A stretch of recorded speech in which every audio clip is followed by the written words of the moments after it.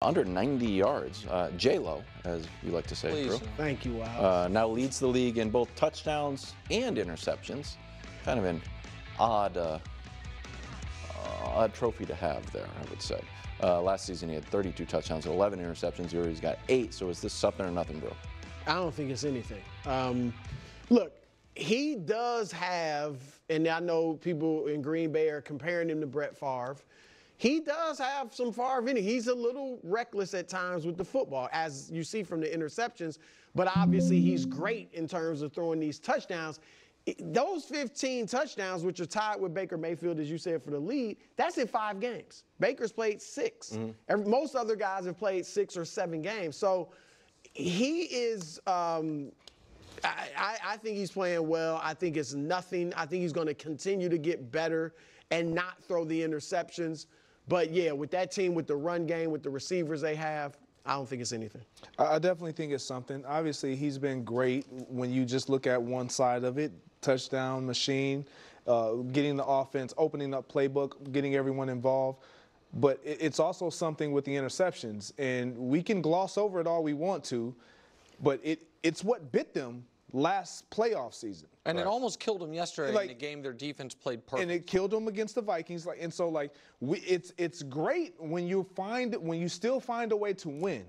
And he's been playing good enough to where they can still be in position to win. But it all is something. The 15 touchdowns, the 8 interceptions, it's all something to watch. All right, so a couple things. One is, I thought Greg Rosenthal of the NFL Network made this point, and he's exactly right. The Packer fans that are like, oh, no, might have another Favre on our hands are out of their minds. If Jordan Love, if you could right now press a button and be like, he's Brett Favre on the field, go ahead and take it. One of the 10 greatest quarterbacks ever, go to a couple Super Bowls, won a bunch of MVPs. So, and by the way, for the people that don't love the Chiefs being boring, it's an exciting quarterback too. You never know what's going to happen. And so again, just on the field, you take it. And also shout out to some of the kind of football nerds that I listened to all summer that were super high on this Jeff Hafley character from Boston College, who they hired to take over as defensive coordinator. He's been awesome. Yes, and the Green Bay defense has instantly, which Wilds almost punched me in the face last year because I said the Green Bay defense wasn't good. Yeah, that's right, exactly. It was a real fight last year, but they weren't. Yes. But this year they are. I almost did that thing. With all that said, KW. Thank you. Some sanity here. Thank you. One of the NFC North teams is going to miss the playoffs entirely. I know everyone's like, oh, it's going to be the Bears. It's going to be the Bears. Okay, maybe. I don't think it's going to be the Bears because, as you very begrudgingly acknowledged the other day, they don't play good teams except for the division games. True. And so that's the benefit of the schedule and how it fell and all of it.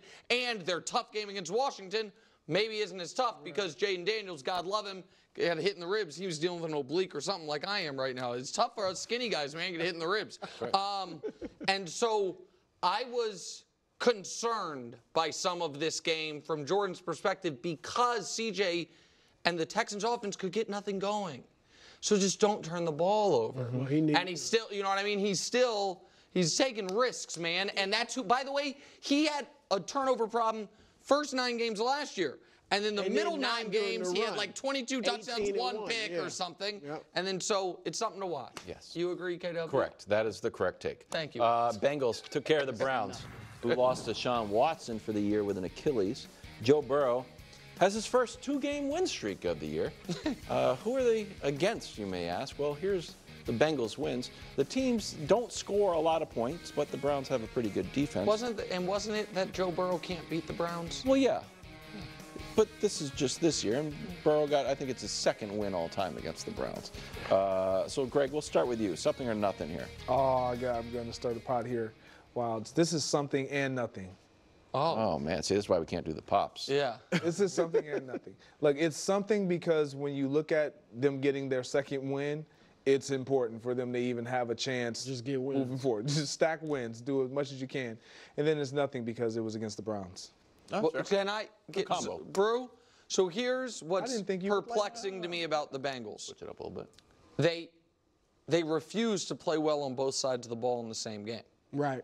So the first 5 games of the year, The offense, well, no. First game against Patriots, everything was bad. Yes. That's the only way you can lose the Patriots. It's everything's bad.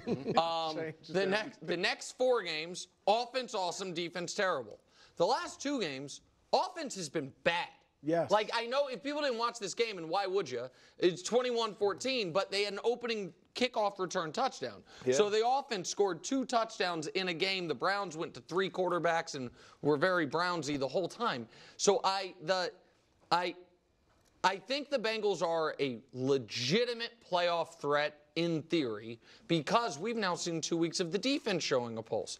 But I understand the teams have been awful. Yeah, I mean, but it helps. you'd like to see the team play well on both sides of the ball once before the midway point of the season, and we're yet to see that. Yeah, I actually agree with Greg. It's something in just that now at 3 and 4, they're, in the hunt, so to speak, for the playoffs. But it's nothing because they haven't been the least bit impressive. If they don't get that kickoff return at the start of the game, and then honestly, and I don't want to see anybody get hurt. Obviously, fans in Cleveland feel different. But if Jameis Winston plays most of that game, Cleveland might win that thing. Like, I don't – they went to the young kid. Well, they DTR, had to because Jameis was the emergency third quarterback so they inexplicably. Yeah, they couldn't. But yeah, then DTR got hurt. So I just think they haven't been impressive in these last 2 wins. So they're not playing well, and I don't think they're going to – Philly, Vegas for Cincy, and then Baltimore, Chargers, Steelers. Yeah. That's a wrap. I mean, you've had them done Since all they year. lost to the worst team in I the understand. NFL, They're going week to make 1. the playoffs, Wilds. Nope. Okay. Saquon's revenge game did not disappoint. He had 187 yards from scrimmage, while the Giants team had 119 total. And Greg's guy, Danny Dimes, got benched. Looking for a spark. The old looking for a spark from Brian Daboll. Not good. Saquon's numbers yesterday, pretty good. His second most rushing yards in any game, and then he actually took his foot off the gas so other players on the Eagles could eat against the Giants defense. That's nice. So, Brew, the Eagles blow out something or nothing. I think it's something. This is the type of win that could end a supernatural funk. I mean, how many times is this Every time it's you like say every week you you're said saying No, that. I'm not saying that. New Orleans, I said, was not a good No. I said they had one good win this year, and that was Green But Bay after on that, opening night. you said It's the like funk's over. Yeah. I don't Our remember first saying show, that about our the funk. first show. This is the type. It's a feel-good win. This is the type. First of all, I got to say this about Nick Sirianni, not force-feeding Saquon at the goal line. Saquon could have had 3 touchdowns. Yeah. I thought that actually showed some rare restraint from Sirianni where we're just going to win this game. It's not about, getting a certain guy going. And obviously Saquon was great. Everybody felt great about Saquon having such a great game against the Giants. This is the type of win that eliminates a funk. Is the funk? They haven't given up a defensive. They Is have it not given. over? The funk is over. They have not given up a touchdown, and a defense hasn't given up a touchdown in 2 weeks. Again, the Giants. So still, you play who's on the schedule. You do. This is definitely something. It was impressive the way that they won in this game against the Giants, who the Dallas Cowboys struggled against, the Commanders struggled against. So when you look at it from a division standpoint, it feels really good. Also, anytime you get to stick it to your old team, and Saquon has the day he had, I mean, every player who's ever played for a team that has to play that team wishes they could have had this type of performance. It's definitely something. All right, so listen, Saquon continues to prove my offseason take about him. This is my worst take of the offseason. 100%. He's been outstanding. Absolutely. Derrick Henry's take was not that great either. We'll see. Cowboys. We'll what see. was the take? We'll see. We'll see. Derrick But I Henry- want to Derrick talk about the Henry, more that important was a thing. good- that We'll was not a see. good take. We'll The see. Cowboys, that wasn't We'll, good. we'll see Stop about moving, all Caesar. those. Stop. We will see about all those. Mark them down, bro. Also, we'll see about all those, but the Saquon one. But more importantly, if you live in the greater Minneapolis area and you're friends or family with Greg Jennings, Monday night, if you could do a wellness check or send some baked goods to his house or whatever, No. because I think Monday night, he's going to be watching Daniel Jones' final start as a New York Giant quarterback, and it's going to be tough for you. Because he has that injury guarantee. Dable already pre-benched him. They play the Steelers. It's going to go bad. It's national TV. And then after that, it's going to be Drew Lock. So Monday Quieted night. us down to say that. I'm just letting you know. I'm gonna be okay. I don't know that you're going to be okay. And so if you could just check in, you know what I mean? Yeah. I'll Just check in on it. I'll check. Don't I'll check FaceTime. in on me. Check in on it, guys. I'm on FaceTime. I'll be. Under 90 yards. J-Lo, as you like to say, Please. Drew. Thank you, Wow. Now leads the league in both touchdowns and interceptions. Kind of an odd trophy to have there, I would say. Last season he had 32 touchdowns and 11 interceptions. He's got 8. So is this something or nothing, bro? I don't think it's anything. Look, he does have, and I know people in Green Bay are comparing him to Brett Favre. He does have some Favre in it. He's a little reckless at times with the football, as you see from the interceptions.